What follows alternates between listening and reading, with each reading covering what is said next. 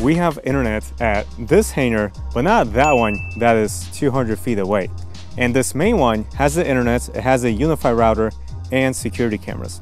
Now, if we want to control the security cameras under one UniFi system, we need to get both buildings in one network. Although I'm not going to use a dedicated building bridge. Instead, I'm going to use this one UniFi device that can still bridge both buildings, but also provide great Wi-Fi coverage. Welcome back to the channel. If you're new here, my name is Bogdan Chperny, founder of Apex One IT. We do networking and security. So yes, there are dedicated bridging devices that you can use. For example, Ubiquiti has their UISP line, and a popular one is to use the NanoBeam 5AC. Okay, that is kind of cost effective, but you do have to use a different app in order to manage it if you want to continuously manage it. You do want to use a UniFi device if you want to manage it all under that UniFi dashboard. So you can do something like the UDB Pro, that's around $200 each unit, or you can go up to something like the UBB Pro, UniFi Building Bridge, which is $500 for one or $1,000 for a set of two. Those UniFi bridging devices are a bit overkill for this second hangar that I'm at, because all that's needed here is just a single security camera and some Wi-Fi. So here what we installed is a pair of U6 Mesh Pros. They're $200 each. I'll show you what they can do in a minute, but this here is the child device. So kind of on the receiving side where there is no internet at all. And then way out there, like 220 feet I measured, is the source unit, the parent device. In this video, I'll show you the complete solution. We'll review the diagram. I'll show you a bit of the install, and we'll do a performance test at this receiving or this second building here. Okay, here's our diagram. Here's our U6 Mesh Pros, right? Our two units, our main building right here, and our secondary kind of remote building there. So we have this dish, and this is a satellite dish. We're using Starlink, a Starlink Mini specifically. And, you know, there's some satellites up there shooting down here. That's cool. And into space, we're able to get 250 megabits per second download speeds, and about 40 up, okay, roughly. You can probably kind of count on that. Now, okay, it's powered, just our straight power connected to an outlet. And our data, so the Starlink is getting data here, is going down this blue line into our UniFi console, UniFi gateway. It's our router, okay? This specifically is called a UDR. It has a couple switch ports on the back, like 4 of them, and it has some internal memory. Actually, that's a micro SD, because it's also not just running our network. It's not just like a router. It's also running UniFi Protect to run these security cameras, even this one in the second remote building. It's also getting power as it should.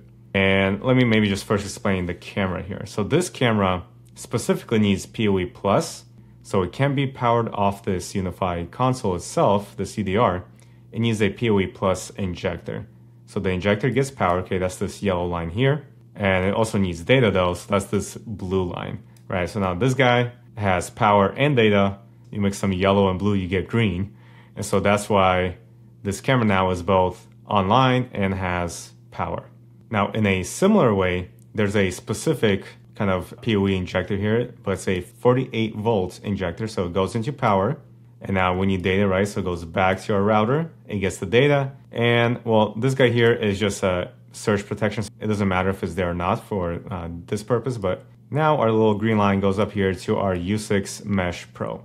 Okay, so now this guy has data, which not just locally, but it's connected to our internet via Starlink, and it has power, okay, from this 48 volt injector. And at this point, you know, just looking at this building, we would already have Wi-Fi here, right? So this guy provides great Wi-Fi. It's outside the building, but actually in this case, this UDR also has Wi-Fi built in. So we have great coverage inside and outside at this main building. So now over to our second building here on the right. So we have a similar way, right? We're gaining power to this 48 volt injector through our surge protector. You'll notice this is in yellow because this is just powered. It's not getting data through here, right? So our U6 Mesh Pro is powered, but there's no data connection. It'll still, you know, can send out a Wi-Fi signal, but it's not connecting anything here yet. So the way it gets data is, you guessed it, through this blue dotted line, because it's wireless, right? Via Wi-Fi meshing this guy and what we call a parent. So this parent AP or access point, wireless access point, to this child one in building 2 here, they're strong enough and close enough they can communicate together. And typically, I know for this one, at least it's at 5 gigahertz.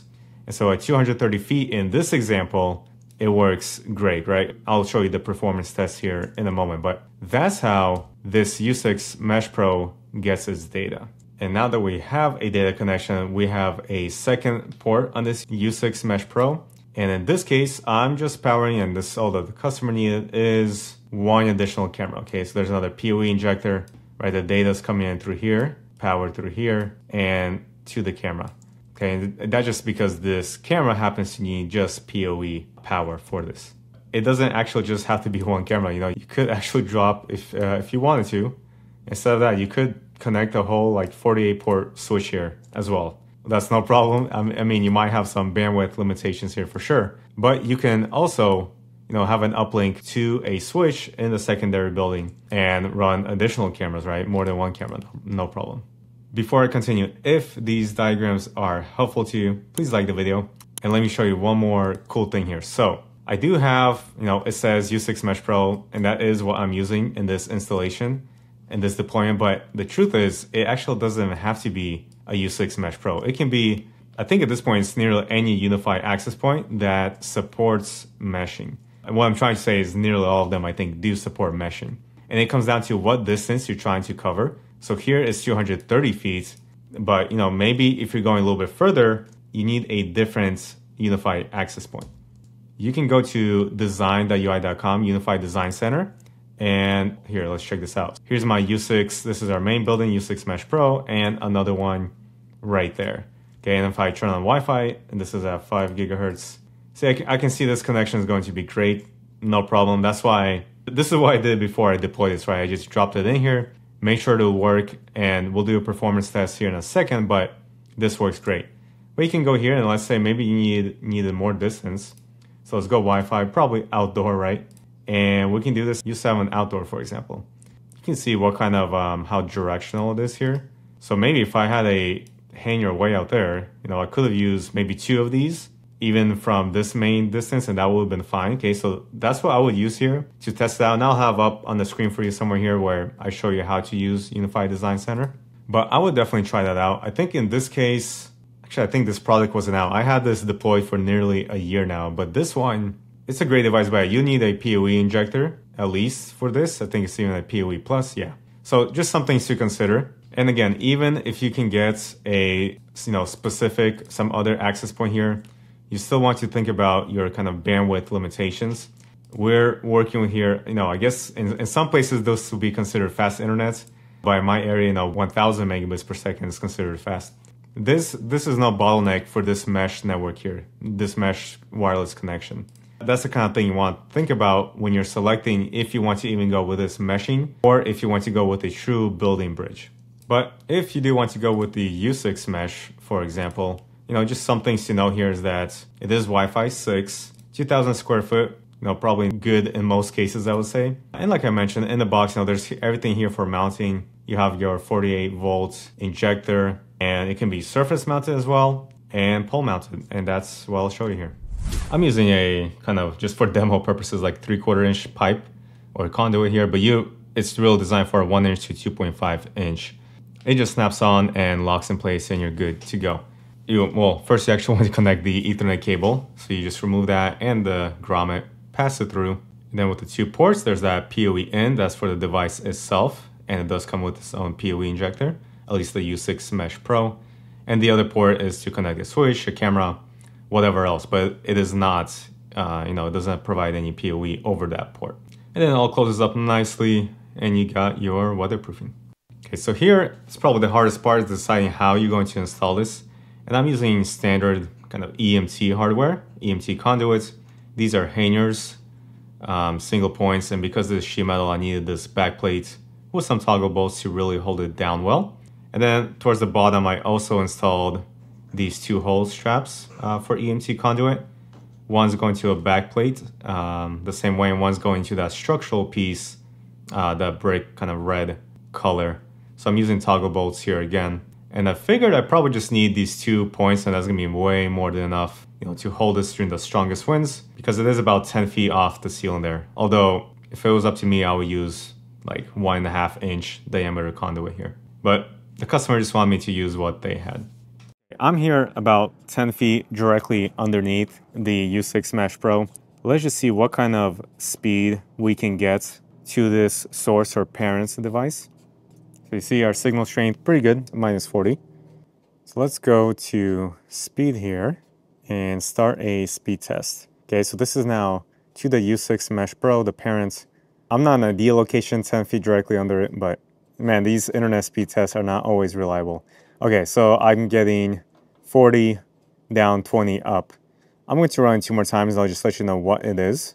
Okay, now 66 down, 16 up. Let's do it one more time. And 54 down, 26 up.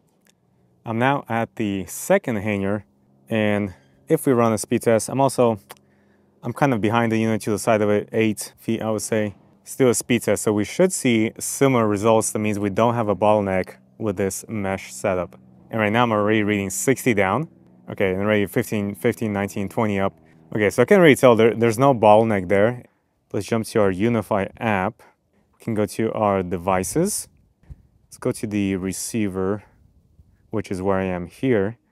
Okay, if we scroll all the way down, we see our parent device. So our connection to the parent device is telling us our signal is -60 dBm, which is good, okay? That's why it's in green. And our transmission and receiving rates are the same, around 230 megabits per second. Now, in the app here, it kind of doesn't refresh that often, but if you go on unifi.ui.com, you can actually go there and it kind of refreshes about every second, so you can really see how it's changing. You can also click here and you'll see the signal's good. As you move around, you should see that change. So that's kind of all the numbers, but what does it practically look like?